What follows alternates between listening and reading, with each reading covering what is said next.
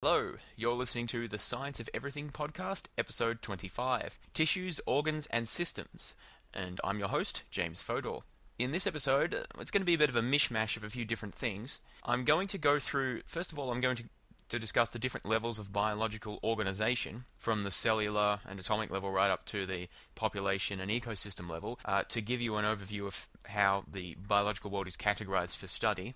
And then I'm going to talk in more detail about tissues, that is sort of around the middle level, just between cells and organs, which is a level that's sort of often neglected a little bit in biological courses perhaps. And it's important to have a basic understanding of the different types of tissues before we go on to talk about the different organs and organ systems in the human body, which we'll do in subsequent episodes. So this will be a foundation for that, for those future episodes. Okay, so let's get started.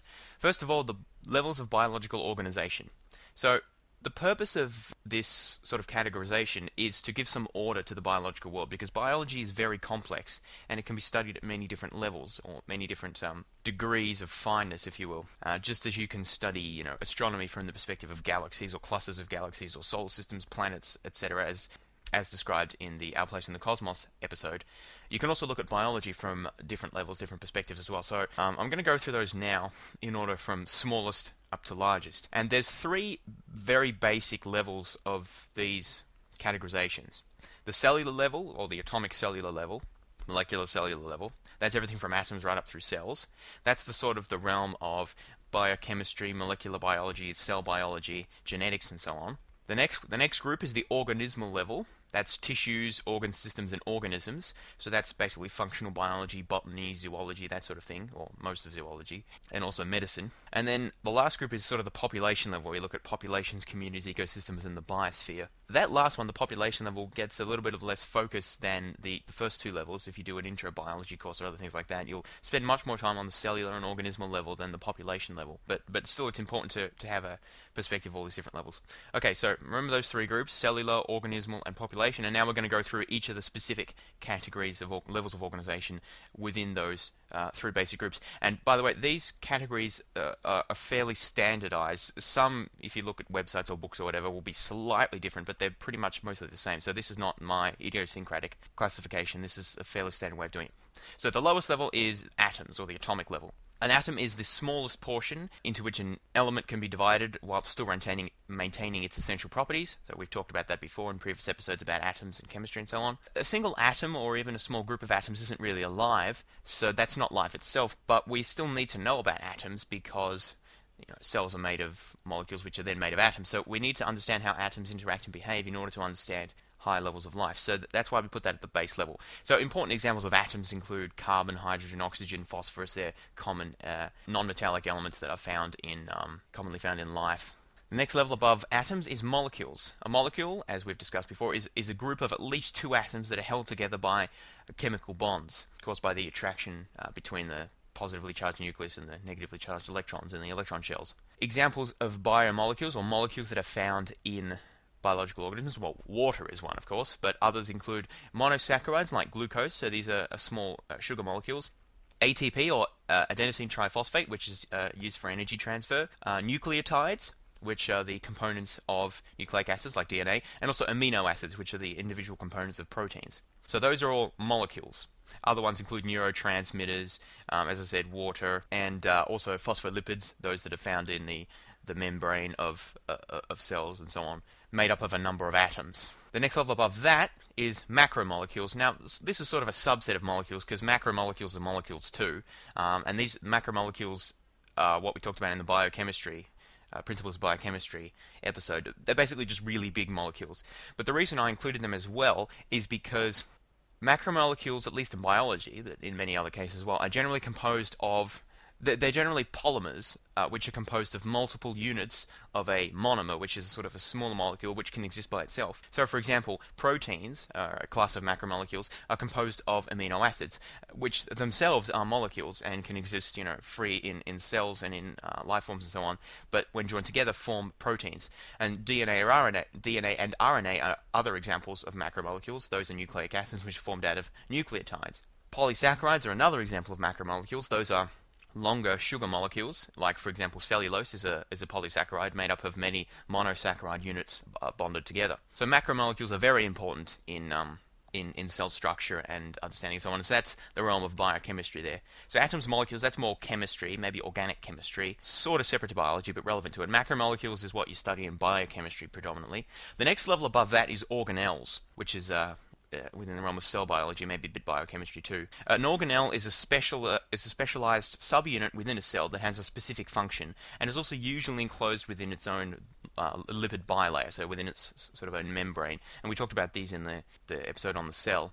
Examples of organelles include the mitochondria, used for energy production, chloroplasts, which conduct photosynthesis, flagella for movement, ribosomes, which build proteins, and centrioles, which are used for cell division and also maintaining the structure of the cell. So organelles are generally, they're sort of like mini organs within a cell, which is where they get their name, but they're generally composed of a number of different macromolecules. For example, ribosomes are composed of a number of different proteins connected together or joined together. Same with mitochondria and chloroplasts.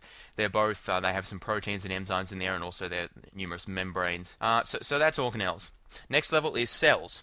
A cell is the smallest independently functioning unit of life, usually consisting of some genetic material, usually DNA, sometimes RNA, surrounded by cytoplasm and enclosed by a membrane. There is also often organelles, but not all cells have organelles. For example, bacteria don't really have any organelles, just have the genetic material. Examples of different types of cells include archaea and bacteria, yeast, which are eukaryotic single-celled organisms, neurons, brain cells essentially found in higher forms of animals, and red blood cells. And there are many hundreds, thousands of different types of cells. But so cells are effectively made up of a number of different organelles, plus membrane, plus cytoplasm, and a few other things. Organelles are made up of a number of different macromolecules, which in turn are made up of a number of molecules, which in turn are made up of a number of atoms. So you can see how the structure builds up here. That each level is made up of a number of elements from the previous level, plus maybe some even lower than that. For example, a cell is made up of organelles, but it also has macromolecules floating around inside it, like proteins and so on, and even individual molecules, like water molecules, for example, making up the cytoplasm. Okay, so that's the cellular level. That's a really big chunk of biology that we've just sort of given an overview of there, especially the sort of more modern fields of biology, like biochemistry, genetics, cell biology, and so on, that have expanded a lot in recent years, particularly with the discovery of DNA and increasing knowledge of that and so on. Next level above that, the organismal level. So the first level in that is, or the first subcategory within that is tissues, which is what we'll talk about later on in this podcast. Tissues are an ensemble of cells, so a group of cells, not necessarily identical. So the cells can be somewhat different, but they're all the cells are from the same origin, and they're generally reasonably similar, or at least they act in concert to carry out a specific function. Examples of different types of tissues are epithelial tissues, connective tissues, muscle, and nervous tissue, and we'll talk more about what those are later. So basically, tissues is just a group of cells that act together to form a common function.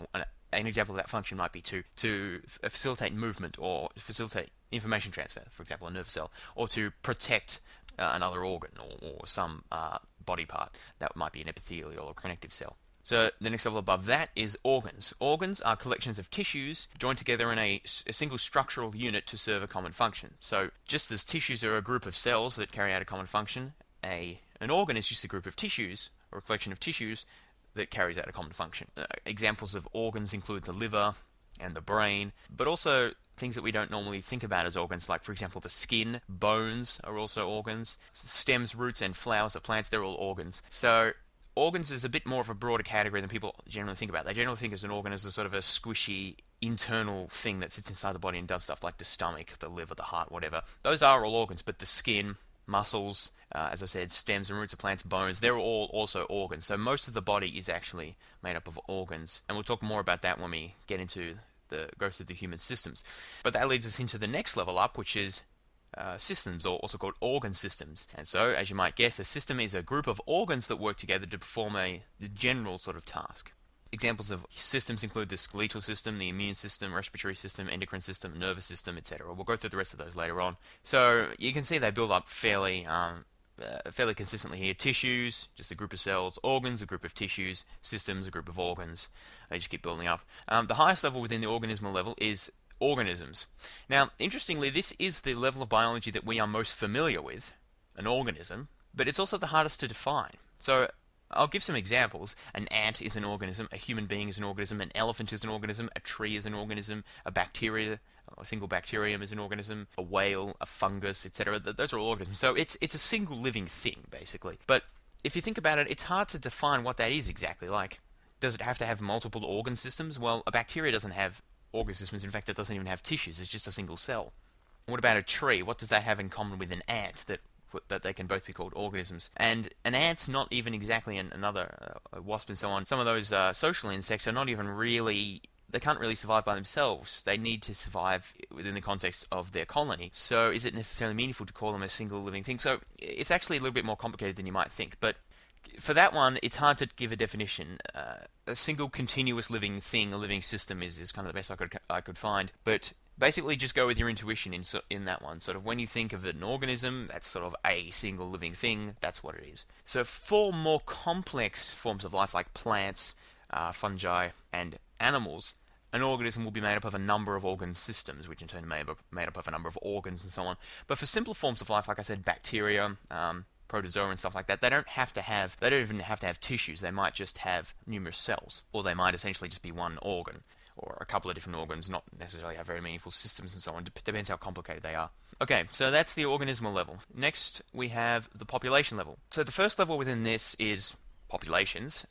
This is a fairly simple one to understand. A population is simply all of the organisms that belong to a single group or species. Generally, they belong to the same species when we define them as a population. So it's all the organisms belonging to the same species that live in a particular geographical area. Generally, a population will be defined so that individuals within that group have some chance or some likelihood of interbreeding with each other. So, for example, a colony of bacteria, on a given petri dish would be a population. A colony of the same bacteria on a petri dish 10 kilometers away would not be the same population. Although bacteria don't breed, they're not in the same location, they're not sharing the same resources and so on, so they're not the same population. A herd of bison or a herd of cattle or something like that, which may be interbreeding with each other, living in the same place, sort of moving together, that's another population. Swarm of bees that live in the same nest, that would be another example of a population. In terms of humans, it's a little trickier to define that level, because you can talk about the population of any given place. You can have the population of a street, the population of a city, the population of a country, and so on. For humans, it's probably most meaningful in the biological sense to talk about the world population, because there's a substantial degree of obviously travel between different parts of the world, intermarriage and interbreeding with different groups. So essentially the world's world's human population makes up a single population, because we're all interact together. But a few hundred years in the past, that probably wouldn't have been very meaningful. Like, for example, particularly before the discovery of the Americas by Europeans, the Americas, and maybe even different groups of the Americas, but certainly the Americas as a whole would have been a different population to at least the Old World, and maybe you could have further subdivided it, but certainly those two would have been separate, because there was effectively no contact between the two, no substantial contact anyway, so they would have been different populations.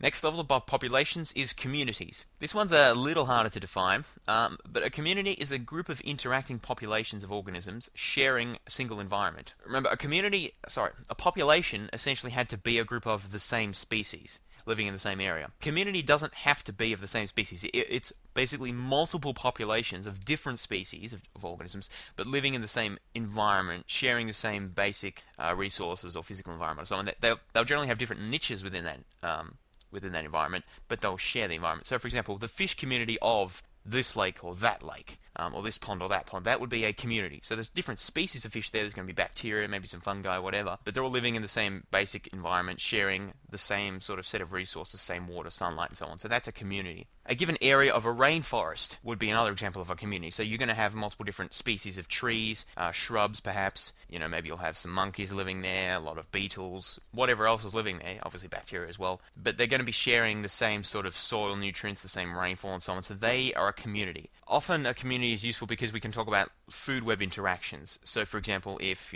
you've got predators at the top of the food chain who eat herbivores lower down, which then in turn eat the primary producers, which in turn produce their own food, their autotrophs. They collect sunlight and so on, or maybe they're bacteria, they're chemotrophs. We'll talk about what all those things are later on, but the point is that if you're defining a food web, or a food chain it's also called, food web's probably more accurate, the different species are going to be interacting, eating each other or eating something that eats something else that eats the first thing, whatever. They're interacting, they're sharing the same resources, so in a sense we can define them as a community. Different species living in completely different areas or not interacting, that don't share the same resources or that don't predate on each other, they're not going to be the same community. So it's a little bit of a messier definition than some of the earlier ones, but hopefully you can get the sort of idea. So it's basically a community, basically a collection of populations of different organisms which share the same basic environment. The next level above communities are ecosystems. This is basic. An ecosystem is sort of the same as a community, so it's all the organisms living in a particular area, generally perhaps a bit of a wider area than a community, so it's a bit bigger, but it doesn't necessarily have to be. But the key difference is that it also includes all the non-living physical components of the environment with which the organisms interact. So that's the air, the soil, the water, the sunlight, and so on. So generally we talk about, you can talk about the ecosystem of that pond or whatever. So you can talk about localized ecosystems, but generally they're more commonly referred to in sort of broader sense. So rather than the fish community of that lake or that area of the rainforest or this local area of forest or whatever, we'll talk about a desert as being an ecosystem, or even all deserts as being similar ecosystems, or tundra, rainforest, farms, coral reefs, and so on. They're all different types of ecosystems. Biomes is also a fairly similar concept. It's like different regions of the planet which support sort of different types of organisms and different interactions of particularly different types of vegetation, because there's different levels of sunlight or rainfall or whatever, and therefore different types of food webs and different interactions between the organisms. Yeah, in ecosystems, basically it's a community plus the non-living stuff, but generally it's applied in a more broader context to a larger area. And finally, the final largest level of biological organization is the biosphere. The biosphere is the global sum of all ecosystems, or the total area of land, sea, and air that is inhabited by living things. So it's basically everything and all places where life exists. The only biosphere we know of is Earth, currently. However, there may be other biospheres in our own solar system. For example, there could be life on Mars, there could be life under the ice of Europa, which is a moon of Jupiter. There could also be life on Titan, which is a moon of Saturn, and also Enceladus, another moon of Saturn. Could be life there. So, there could be life in other places as well, but those are the main contenders. So, the point is, if life were to be found there, most probably bacterial life or something like it, but there could be more complicated forms of life. Almost certainly not intelligent life, by the way. But if life were to be found in any of these places, then they would be their own biospheres, because they're separate to Earth. Obviously, they're different planetary bodies, or moon bodies, and so they would have their own ecosystems and their own populations and so on down through the different types of organisms. So anyway, that's the levels of biological organization. So, just a quick recap, I'll just run through them all very quickly from smallest to largest. There's atoms, molecules, macromolecules, organelles, cells, tissues, organs, systems or organ systems, organisms, populations, communities, ecosystems, and finally the biosphere. So that's the levels of biological organization. They're the levels at which we study biology. And if you get it into a biology textbook or lecture course or anything like that, you'll see that basically each of these categorizations has a certain number of, at least one chapter on it, sometimes more than one chapter. Organ systems, for example, generally have multiple chapters because there are lots of different organ systems in the human body. Now, we're going to move on to the second part of the podcast, in which we'll look at tissues in more detail.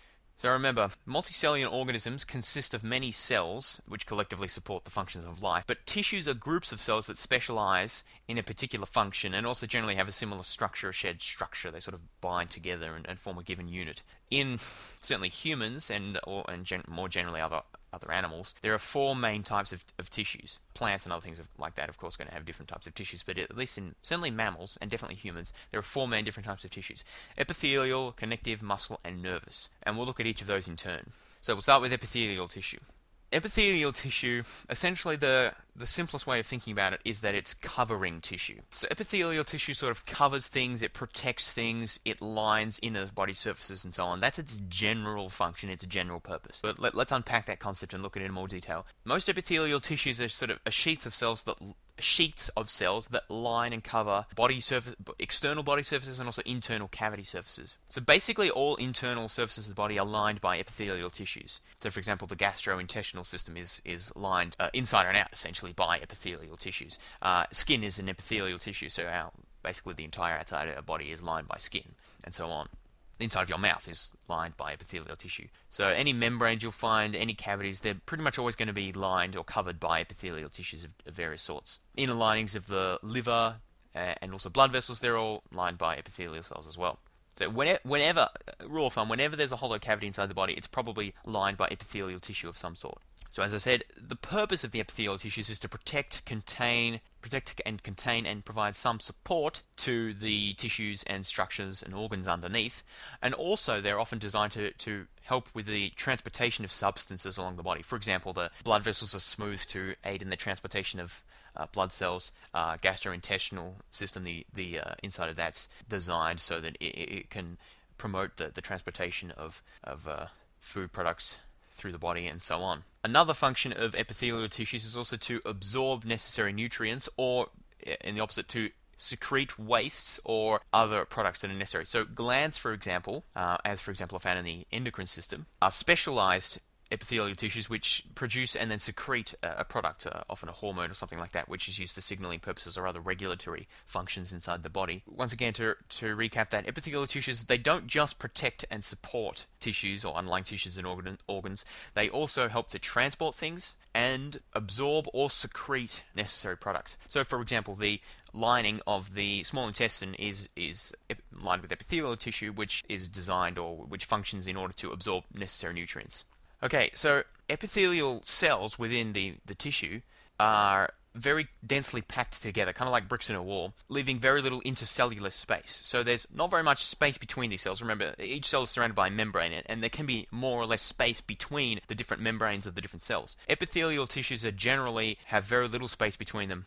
In fact, they're often sort of pushed up right against each other, and you have gap junctions between the different cell membranes, which is sort of like a protein that joins the two together. It's kind of like a little passageway connecting the two cells. We'll talk more about those when I go through cell membranes in more detail in a later podcast. But anyway, the reason for those sort of tight junctions to keep them together is so that nothing or very little can pass between the cells. And so that's obviously going to be beneficial for epithelial cells because their point is to protect and to seal off different sections of the body or from each other, or also the outside of the body from the inside of the body. So you need to prevent things like water or viruses or other cells from passing in between when you don't want them to. So for example, the external layer of the skin, the epidermis, has, or even below that actually, that the cells are very closely connected to each other, so closely in fact that water can't pass through. That's what makes skin waterproof. So that's obviously very useful for protecting the human body against water and potential pathogens that might be in the water and so on. Now, one interesting thing about epithelial cells, because they're so tightly bound together, there's no space for vascular tissue, that is blood vessels like capillaries,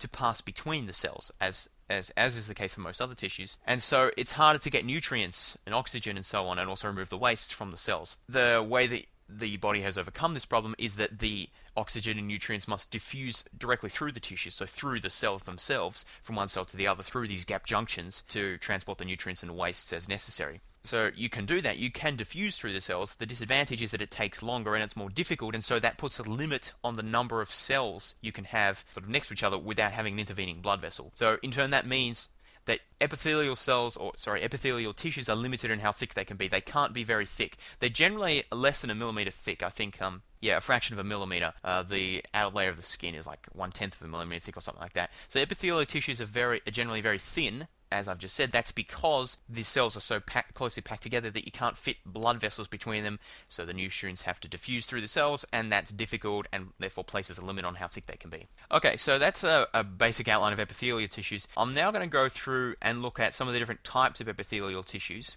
because there are a number of important different types of them, and we'll talk about those in turn. So the way we classify epithelial tissues is generally determined by the shape of the cells, and there are a few main types. There are squamous, cuboidal, columnar, stratified, and pseudostratified. So 5 different types. Other classification systems will be a bit different, but they're some of the main ones. So these words are a little odd, but let's go through them one at a time. Squamous. The way I remember that is it sounds kind of like squashed. Squamous, squashed. And that's appropriate because squamous cells are very thin. They sort of look like flat plates. They're kind of squashed together. And an example of squamous epithelia are the epidermis, the outermost layer of the skin. And the reason that they're sort of flat and squashed together is they provide a smooth, low-friction surface over which fluids can easily pass, through which by which substances can move without very much trouble. Squamous epithelia are also found, for example, on the lining of surfaces inside the lungs to help with the diffusion of air through the lungs. Also, the lining of blood vessels is covered by squamous epithelial cells, once again, because they're flat and smooth, which helps for the transportation of blood. They also, being flat, they don't take up as much space, so the blood vessels can get smaller, thinner, and fit into more places. That's particularly important for the capillaries, or the smallest type of blood vessels, which need to be very thin, and so they have the flat squamous cells lining their edges. So that's squamous epithelial tissues, or tissue cells. Next form are the cuboidal cells. By the way, just to avoid confusion, I'm sort of using the words cell and tissue interchangeably here. The reason for that is because we classify these types of epithelial tissue by their cell type. So a cuboidal epithelial tissue is essentially epithelial tissue comprised of cuboidal type cells. So if you were confused by that, that's why I'm using the terms in that way. So cuboidal, as you might expect, roughly cuboidal or cubic in shape. They're most commonly found in secretive or absorptive tissue, for example, in those glands that we were talking about. An example being the exocrine gland of the pancreas, which in the lining of the kidneys, which are involved in the absorption of water from the blood. The next level down is columnar, or the next category is columnar epithelial cells. These are sort of elongated and column shaped. So we're sort of moving away. First we had squamous, which is sort of flat, then cuboidal, sort of cube. Now columnar, sort of long and tall. Because they're taller and thicker, they provide more protection. So they're often sort of found in areas that require more protection, like for example the lining of the stomach and the intestines. Fourth category of epithelial cells are the stratified epithelial tissues. This is not actually a single classification. It's a bit more complicated because each of the three shapes of epithelial tissues that we just talked about, that is squamous, cuboidal, and columnar, can be further classified into one of two groups. They can be either simple or stratified. This just means that you either have one layer, which is simple, a single layer of the cells, or stratified, you have many layers. Stratified tissues obviously provide more protection, but they're going to require more, they're going to be thicker and require more nutrients and so on to support. So not always would that be necessary to have that many cells. So for example, squamous, a simple squamous layer of epithelial cells provides the lining for a capillary, the single small blood vessel. But the skin, for example, is composed of stratified squamous and lower on cuboidal epithelial cells because more protection is necessary. The final type of epithelial cells are the pseudostratified, which are basically just, they're simple columnar epithelial tissues whose nuclei appear at different heights so that it looks like there's more than one layer. Don't worry too much about those. It's kind of complicated to understand. You might want to look at a diagram for that, but I just included it there for completeness. So basically pseudostratified, it's a single layer of columnar cells, but it looks like it's stratified. So hence pseudos. Okay, so that's the epithelial tissues. Now I'm going to move on to talk about the connective tissues. Connective tissues, as you might expect, connect different parts of the body together, and also particularly provide support of the body organs against gravity and against other forces. So they often work in consort with epithelial tissues. Key characteristic of connective tissues, because connective tissues are quite diverse, as you'll see when I describe them in more detail, but a key common characteristic is that unlike epithelial tissues, remember epithelial tissues, the cells are all bunched together and there's pretty much nothing outside or between the cells. Connective tissues are kind of the opposite. There's lots of stuff outside or between the cells, lots of space in between them, so the cells are kind of sparse. The stuff in between the cells we call the matrix, nothing to do with the movie, the intercellular matrix or extracellular matrix, and that's composed of non-living material. So remember, a cell is the smallest living unit, well, the smallest entity that we describe as living. So the stuff in between the cells, it's part of an organism, but we don't call that living. So the extracellular matrix is non-living, and it's often mostly water, but there's other important elements in there as well, which we'll talk about later on. So the type of matrix, or the stuff between the cells, is often a very important determining factor in distinguishing the different types of connective tissues and also their function. Connective tissues are, as I said, very diverse, mostly distinguished by what their extracellular matrix is. Another way we can classify connective tissues is by the number of collagen fibers that they have. Collagen is just a protein that's very strong and stiff, but also sort of flexible, depending on how it's joined up and what type of collagen it is, which is used to support cells and tissues. So there are various different classifications of connective tissues, but most of them focus around the different types of collagen fibers, how many of them there are, how they're arranged. So for example, you've got loose connective tissue and dense connective tissue. Dense connective tissue having more collagen fibers, therefore making it stronger and stiffer than the loose connective tissue. But I'm not going to go through all the details of that. So just remember that connective tissue is basically for support and joining and providing structure. And so obviously to do that, you're going to want to have a decent amount of collagen, which is a protein that provides that support and structure, and a different amounts and arrangements of collagen define the different types of connective tissue. Now I want to focus more on special connective tissues, because there's two very broad categories of connective tissues. There's sort of the more generic ones that just, support the stomach or provide the support underneath the skin and so on. They're not as interesting. The specialized connective tissues are more interesting. These do more specialized tasks, and at first glance they may not sound like tissues at all. They are tissues. So remember, earlier I said that some of the things we don't think about as being organs, like bones, or the skin, are actually organs. So similarly, some of the things we maybe don't think about as being tissues, we think about them as being something different. They are actually tissues, and many of them specialized connective tissues. So the first one of these I want to talk about is cartilage. Now, cartilage is a flexible connective tissue found in areas of humans and also other animals that need strength, but also need some degree of flexibility. So it's kind of like you need a compromise between tissue and bone, and so that's what cartilage is for. Formed from a lot of dense connective tissue, as I said, that has lots of collagen, dense collagen fibers packed together. Regions where they're found include between the joints of, or at the joints of bones, at certain sections of the rib cage where you need flexibility, especially for breathing, supporting the ear, the nose, elbow, ankle, and also in the discs between the vertebrae in the spine. So if you just touch the tip of your nose and sort of pinch it and wiggle it from side to side, you'll find, well, hopefully, you'll find something sort of a bit hard but flexible there. That's a bit of collagen there that's protecting your nose and providing it with some structure, because otherwise it'd just be sort of floppy like your ear if it didn't have those collagen fibers protecting it there. Collagen tissue is composed of specialized cells called chondroblasts that produce a large amount of collagen, which provides the structure to support the tissue or whatever else is surrounding it.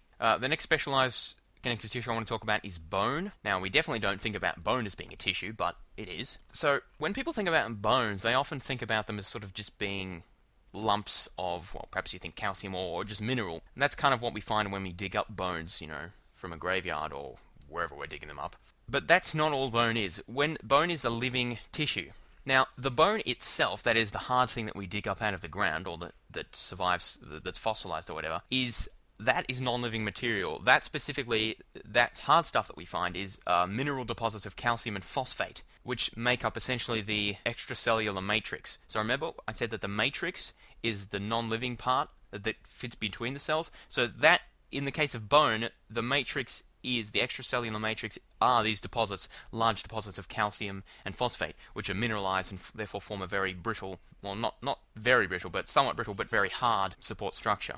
And remember from one of the previous chemistry episodes, which I think it was on chemical bonding, we've talked about ionic bonding, which is very strong but also kind of brittle because they form a lattice structure. That's sort of what's going on in these calcium phosphate mineral deposits. Now, the mineral deposits are formed by cells called osteoblasts, which sort of form the extracellular matrix, and this extracellular bone matrix is constantly being renewed because there are osteoblasts that excrete the minerals that form the bone matrix, but then there are also osteoclasts which reabsorb the bone, which are constantly reabsorbing the bone extracellular matrix mineral structure, and for then reforming by new osteoblasts. So essentially in bones, we've got osteocytes, which is the generic name for mature osteoblasts, basically bone cells, sitting in a matrix of this extracellular matrix of calcium and phosphate mineral. And it's obviously more complicated than that because in the interior, there's different types of bone. You've got, for example, spongy bone, which is the interior. That's where blood cells are produced.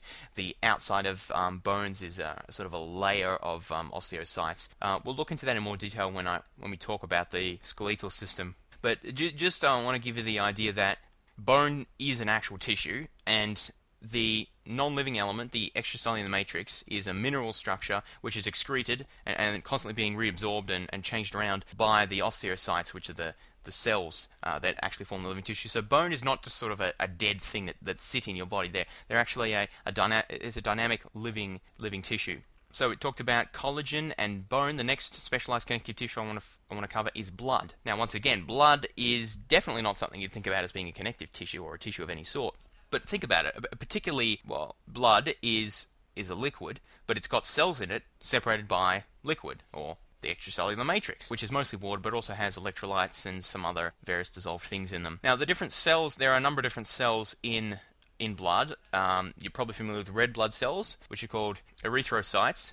They carry oxygen. There are also leukocytes, which are the white blood cells, part of the immune system. Thrombocytes, which are platelets. They're not actually cells, but they're kind of like cells.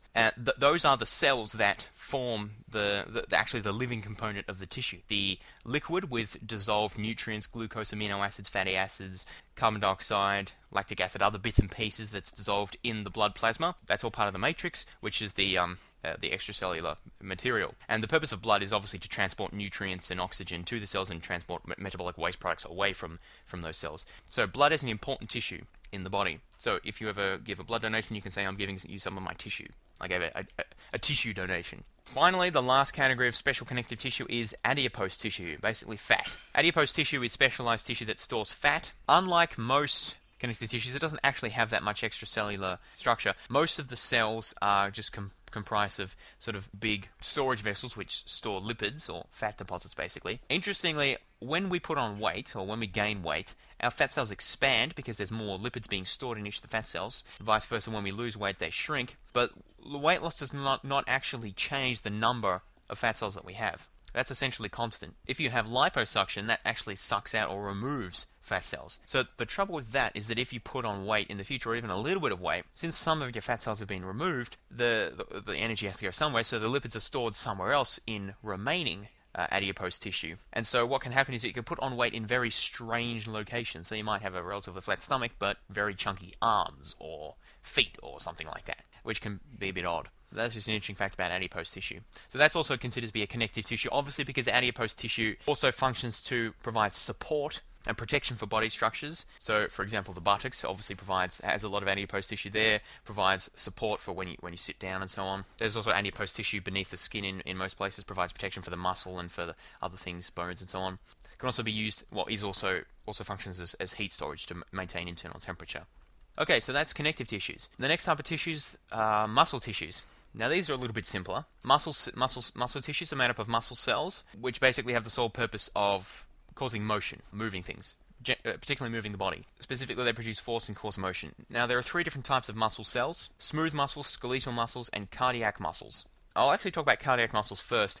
They are only found in the heart, and they are an involuntary muscle in the sense that we can't really consciously control their contraction or their movement. They basically serve simply to keep blood pumping around the body by contracting the heart muscle. Now, cardiac muscle has many small interconnected cells connected via gap junctions, and this is useful because it helps for the transmission of electrical signals which are produced spontaneously by the cardiac muscle itself. So the brain doesn't tell the heart to contract or to pump.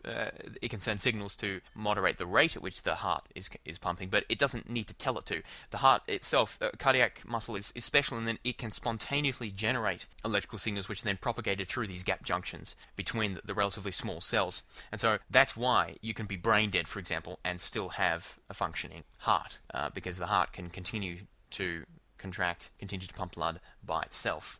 Of course, if your brain stem is also destroyed, then you might have trouble with actually getting your lungs to function, but anyway, and digestion, but that's another issue. So that's cardiac muscle. The next type of muscle is smooth muscle, which is so called because it sort of looks smooth. It is also is not under conscious control, and it's found within the walls of organs and other structures, like the esophagus, for example, and it's used essentially to control the motion of various substances throughout the body. So, for example, it lines the intestines and the stomach to control the movement of food and nutrients through there to push it through. It's also found in blood vessels, obviously, to help blood continue to move.